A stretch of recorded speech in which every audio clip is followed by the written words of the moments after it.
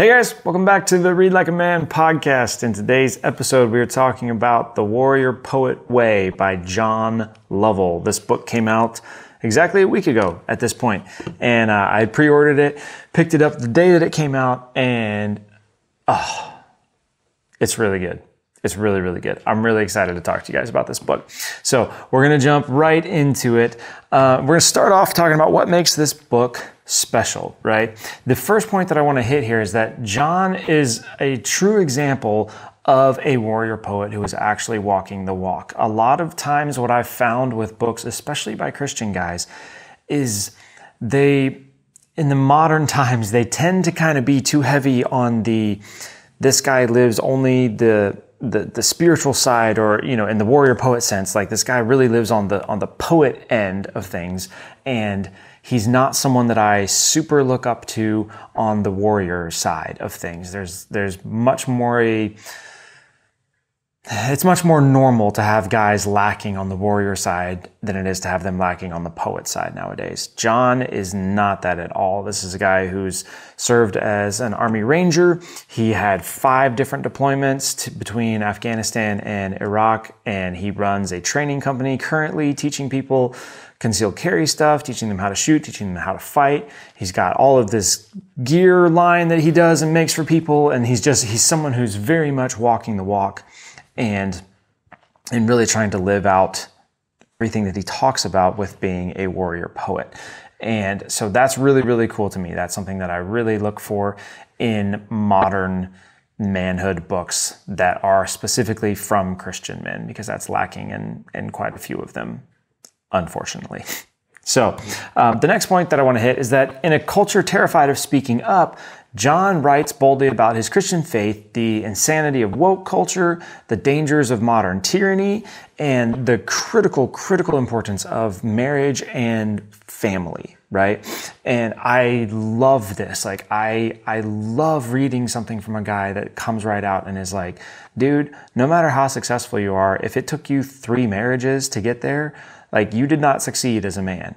And if you became a gajillionaire, but your kids don't have any relationship with you, you did not succeed as a man. And I just love that. I love the fact that he is not afraid to just say what the truth is, and really to come against some of the outright lies that we deal with, and then a lot of the much more insidious, just like, they're just there in the back of all of our minds. We don't really want to think about it. I don't really want to talk about it. And he's just like, boom, here you go. We're saying it. I'm just saying it. So yeah. I love the way that he just hits stuff on the head and is not backing down on any of these topics. It's great. My favorite quote of the book was when he said, "When a man fears discomfort, danger is never far off." And we'll go into that more because it really ties into my whole entire takeaway of this book. But yeah, it just, if you have gotten to the place where you fear being uncomfortable, like, stuff's about to go real bad in your life. And that is something that I have noticed myself struggling with at different points in life. And so that's something that hit me very, very hard, and just kind of made me like, oh, dang, yeah, bro, need to work on that. So yeah, there we go. When a man fears discomfort, danger is never far off. Favorite quote of the book. So overall, what's he talking about here? We want to become warrior poets. The complete man is a warrior and a poet. And I love what he talks about, where it's not a 50-50 thing. We're not 50% warrior, 50% poet. We're 100% warrior and we're 100% poet. And anything less than that is incomplete. It's not this balance of like, oh, I'm part this, I'm part that. It's when I need to be a warrior, I'm 100% the warrior. When I need to be the poet, I'm 100% the poet. And I can balance back and forth between being those things, because that's how I was designed and who I was created to be. And I love how he says this: the warrior poet is someone who has the mind of a student, the heart of a romantic, and the skills of a fighter. That definition to me was just like, perfect. Yep, that's exactly who I want to be. I love this. Yeah, anything less than that is not a man fully alive. It's not. And we have such a thing, again, in the modern culture, it's more of a deal of we're lacking on the warrior side than we are lacking on the poet side, especially in Christian circles. But it doesn't really matter. Whichever one you're lacking in, it's still not living fully in the calling of who God made you to be as a man. And so whichever one it is that you're lacking in, this book will encourage you to get a move on and start training up yourself in the ways of the warrior or the ways of the poet. So if we start with that, the warrior is, his definition of a warrior is someone who is good at winning a fight, but bad at being killed. I love that. Like, that definition to me was just like, all right, I can do that. And the whole thing about becoming the warrior is that it starts with embracing discomfort. If you see discomfort, if you come across a situation where you're going to be uncomfortable and you run from it, that is the guarantee that you never grow into a warrior. The way that you start becoming a warrior is when you are faced with discomfort, you embrace it and you walk into it and you start to move through it and you learn how to walk through being uncomfortable and doing things that you don't like and doing things that hurt, right? So the goal is to become the most dangerous man in the room. That's the whole goal of the warrior. And it's not, the problem that we have in modern culture is that we think this is a lot about how you look. I want to look like the most dangerous man in the room. And he has a whole part in the book where he talks about, it's not about how you look. You actually don't want to look like the most dangerous man in the room, because that makes you become a target. That makes you be someone that if the bad guy does show up, he's like, hey, I'm going to take him out first, because yeah. You want to be the guy that the bad guy comes in the room, scans, and is like, oh, that guy's no threat. I don't have to worry about him, and moves right on. So the goal is to become what he calls the gray man. And this is the one that nobody suspects of being able to kill them in 2 seconds flat, but who actually can, right? Everything about becoming the warrior is becoming the most dangerous man in the room, but not actually looking like the most dangerous man in the room. And he says a dangerous person not only has the mind that can destroy you, but the skills to bring you to a swift end at any time. So again, it's still this balance thing where it's not even just the skills that we want to learn of how to actually fight or how to actually shoot or how to actually defend yourself. It's also developing this mindset of a warrior and this mindset of, how do I avoid the fight in the first place? And if I am going to get in the fight, how do I take a mental advantage over my opponent so that it doesn't even become a fair fight? Because I never want to be in a fair fight with a bad guy. I want to be in a completely unfair fight that's totally biased in my way. And so it's learning how to use the mind. The story that he tells is he asked his two boys, is it better to be smart or strong? And his one son said strong, because then you can just beat the bad guy up. And then his other son says it's better to be smart, because then you can sneak around the bad guy, then jump on him, and then beat him up. I was like, yes, dude. So that's that idea of the warrior, and becoming the most dangerous man in the room is you want to be smart and strong within that. And then when you're working in this journey of becoming the warrior, the first thing that you have to do is face the inner coward, right? And this is a thing that every man has and every man has to face in order to become the warrior. And so the piece that he talks about is that courage begins with the humility to confess the truth. And before you can defeat the inner coward that we all have, you have to acknowledge that he's actually there and that he exists, right? And so the way that we begin this journey is first off with the confession that the inner coward is here, and there's a man inside us that is terrified and that doesn't want to do hard things and doesn't want to be in dangerous situations and doesn't want to shoulder responsibility and all that. And then we confess that, we acknowledge it, and then we choose to move past it. And the way we move past it is the primary way that we learn to begin to move past it is pushing past physical pain. And we do that to show the inner coward that he's not in control. And one of the things that John talked about that I loved is in teaching his boys how to start to do this.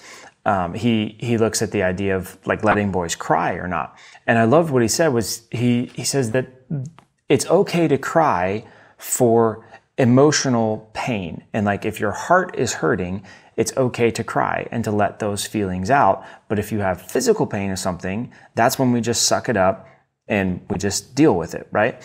And I think, I'm still not 100%, but I think I like very much agree with that sentiment and really like that idea, because it's just this thing of like, oh, if it's a heart thing and it's a emotional thing that we're going through, we have to deal with that through crying and letting those emotions out. We have to process those emotions, right? I'm super big on all that with the emotion code and body code stuff, like all this. Like, we have to be able to deal and process with those emotions. But when it becomes to a physical thing, I tell my kids all the time, like, the crying and getting all like, doesn't actually help. It makes the pain worse. And so if we can start to teach our kids and ourselves that when there's physical pain, we don't cry about that. We just suck it up. And if there's heart or emotional pain, then it's okay to cry. I think that's a really, really good way to start to train that resistance to the inner coward that doesn't want to deal with the hard things and doesn't want to have to make any hard decisions and whatever. I think that's a great way to start to train that. I love the story that he told on one of these. Was one of his boys was out running around, and he had like fallen and scraped his knee, and it was bleeding, and he was crying so hard, and he couldn't stop. He couldn't get him to calm down and whatever. And so John goes, finally, I just took out my pocket knife and I cut my forearm, and it was bleeding. And I like showed it to him. And I was like, see, like, this hurts. I'm bleeding just like you are now, but I'm not crying and I'm not freaking out, and I'm choosing to be okay and to toughen up and handle the pain. And he was like, and you just saw the sea change come across the face of my boy of like, oh my gosh, like, you can, like, dad like hurt himself intentionally. Like, I know how bad that hurts because I got cut on my knee and it's bleeding, and now dad's cut and he's bleeding, but he did it to himself and he hasn't even cried. And he's, and it's just this idea of like modeling this toughness in such a, like, direct and obvious way. And he was like, it fundamentally changed how my boys started to view, how do we toughen up and just handle the physical pain of stuff. So I love that story. And it was just like, oh my gosh, wow, wow. Okay. So just really, really, really cool stuff there, talking about how do we face the inner coward. And then the second part of the book, we're looking at how do we grow the poet, right? And the poet is really this idea that the foundation of it is you must become a philosopher. You have to be a lover of wisdom. That is the foundation of the poet side. And John talks about how the biggest war that we're currently facing is right now at this particular moment in time is not the danger of physical war so much. If you live in the US, kind of where we're at right now, like it's not so much the danger of physical war and fighting as it is the danger of the war of ideas. And so in this war of ideas and ideology, our mind is our greatest weapon. And so we have to train our children and train ourselves to increase our mental capacity and acuity in order to engage with this war of ideas, because that's really where the war is being fought and the future of humanity, and especially our nation, is being fought right now. And so the number one way that we do that, which obviously I'm all down for, is create and cultivate a lifestyle of reading in order to stave off ignorance and deceit. And I love that phrasing. That was exactly the phrasing that he used, is we do this, we create a lifestyle of reading in order to stave off ignorance and deceit. And he quoted John Steinbeck at this point in here, which I just loved. John had said, the final weapon is the brain and everything else is supplemental. And yeah, I really loved that quote.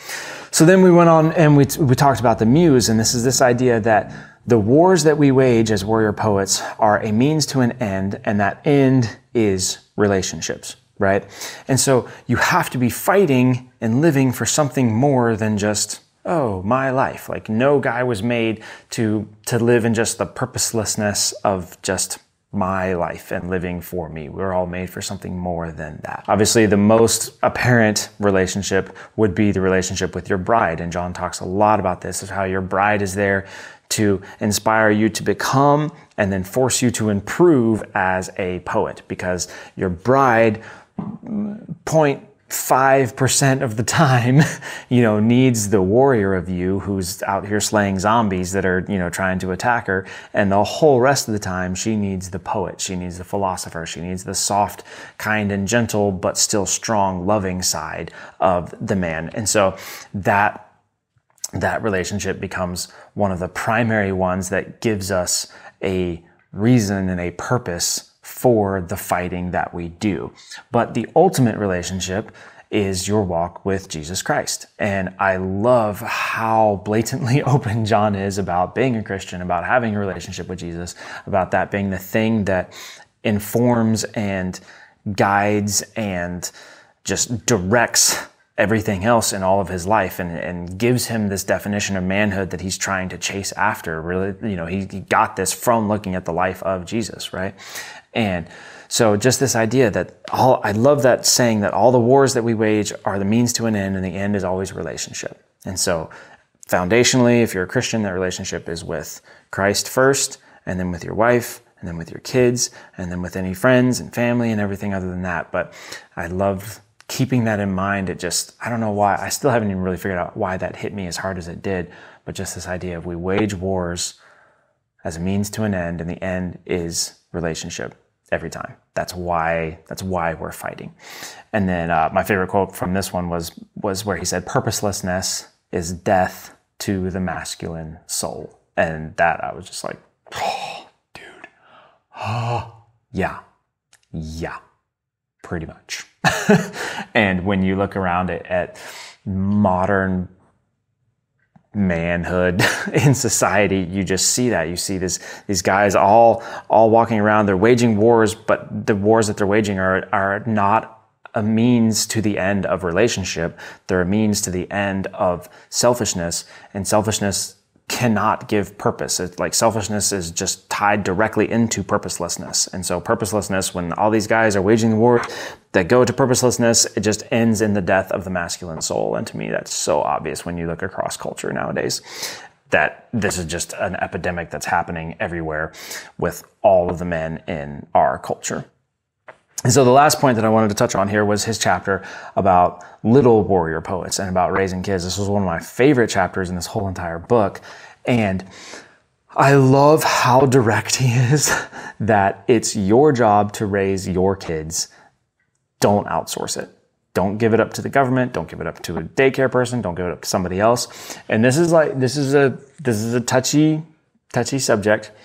And it's not something that I know I or John would ever want somebody to feel bad in a comparison way about, right? If they look at, because he and I are very similar in this sense of like both of our wives homeschool, we work from home fairly, consistently. Like we're a big part of our kids' lives, and there's a whole bunch of stuff and a whole bunch of reasons why people don't do stuff like that. And it's not this is the only way to do it thing, but it is. And I think he balances this really well. It is a thing where if your heart attitude is outsourcing it, that's a problem regardless of the actions that you're taking. So it's not necessarily this thing that like, oh, you have to homeschool in order to be a good parent. It's just a thing of, in general, if you're homeschooling, it's because your heart attitude has to be that you want to be more involved in the raising of your children. But I know a lot of people who, even though they don't homeschool and their kids are in the public school system and they both work or whatever, you can do those things, but still have a heart attitude and a heart view that is correct, that it is primarily my responsibility and I'm not giving my kids out for someone else to raise them. I am very intentionally coming alongside and asking what they learned in school and asking what they learned in class and asking what they did about this and being very, very intentional and understanding my role, that the primary responsibility for raising these kids is mine. And I love how just direct John is on this, because this is a big issue for me. This is why we homeschool our kids. Part of the reason why I work from home and am very, very involved in trying to shape our kids and raise our kids with the values that we have, because I know that ultimately I'm held responsible for how they were raised. And so that's not something I'm ever comfortable outsourcing to anyone else, because God didn't give those kids to anyone else. He gave those kids to me. So I love how important he makes that topic and stresses it. And ultimately, the biggest thing about that is that when you start to take responsibility for raising your own kids, you realize that you cannot give what you don't have. And so you have to get this right in yourself first. and then you can move on and give it to your kids. And I love the balance that he talks about between mothers and fathers. And he says kids need mothers and fathers, and neither can take the place of the others. And the quote that he had was, we need mothers to keep our boys alive, and we need fathers to make them hard to kill. And I don't even have anything to add to that. Like, that's just pretty much perfect how it is. But the overall, my favorite quote from this whole section of it was, he said, we must let our children become poets before requiring them to become warriors. We must teach them innocence, then wisdom, and then war.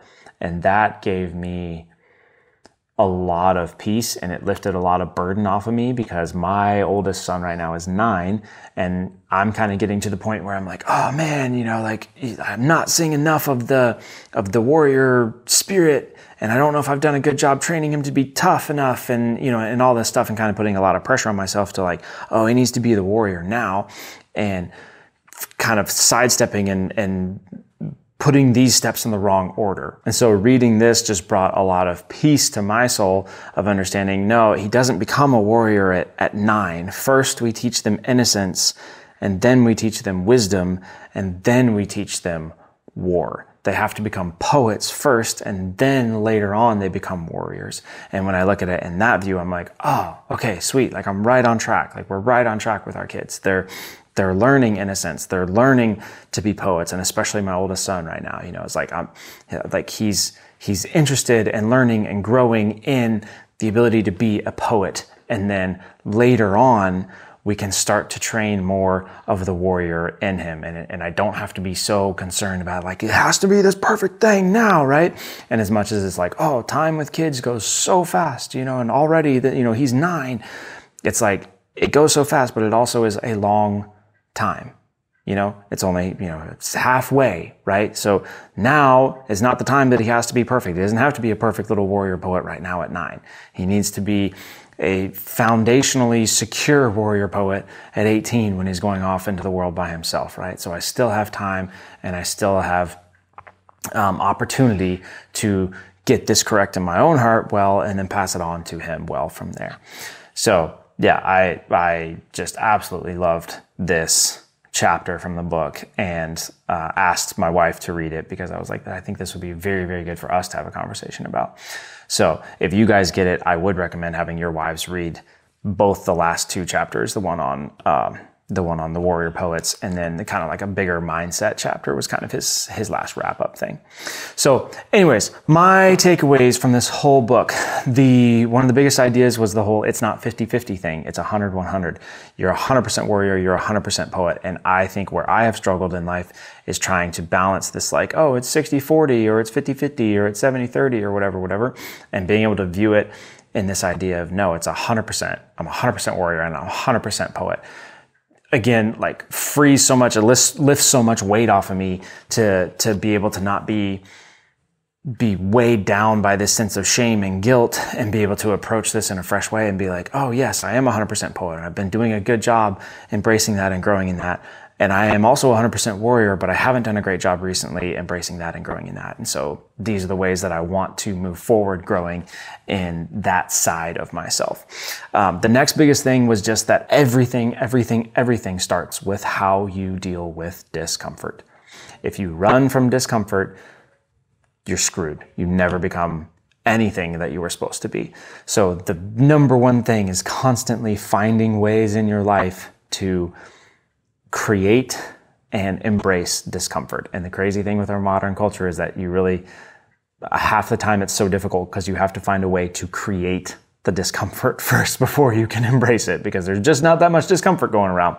And so that was just a very fundamental building block for me of like, okay, create it and embrace it, create it and embrace it. Every day, find some way that I can create discomfort and embrace it, and then move on from there. The next point that I had was that the only way to forge your boys into men is to forge yourself into a man first. This has been huge for me, even before reading this book, this idea that you can't give what you don't have. And so they can only go as far and only become as good of men as I have become. And so I have to focus on getting myself right at the same time, and even a little bit before I'm focusing on getting them right. Right? And again, that thing of like, okay, yes, time is short, but I also have tons of time left to get this right. And so don't be focused so much on trying to get my 9-year-old to be the perfect little warrior poet when I still have so much to grow in and so much to do. Take some time, back off on how hard I'm pushing on him, take some time to really push hard on myself to get myself where I need to be, and then re-increase the pressure. And even as I'm doing that, he's going to follow along all the time, right? So focus on yourself first in order to become the man that you want them to become, and then you set that example, and then they will follow it. Overall, I think everything in this whole book is summed up by the wonderful quote by Thucydides, which is, "The society that separates its scholars from its warriors will have its thinking done by cowards and its fighting done by fools." And the last thing in life that I ever want to be is a thinking coward or a fighting fool. That just sounds terrible. So there you go. I would highly, highly, highly recommend this book, you guys. It is so excellent. I love John's message in here. I love the way he wrote it. I love the honesty that he speaks with. And this is the kind of book that needs to be flying off the shelves and making all the bestseller lists, because it is exactly what men in our time need. So go out there today, buy a copy of it. Please, I beg of you, go do it. Read it as soon as God puts it on your heart that it's the one to read. I would say today, but I'll give you some grace. But yeah, go out, buy a copy of this book. It's so, so, so excellent. And yeah, I think that's all I got. Make sure you like and subscribe. I have new videos coming out all the time. And yeah, I'll talk to you guys in the next one.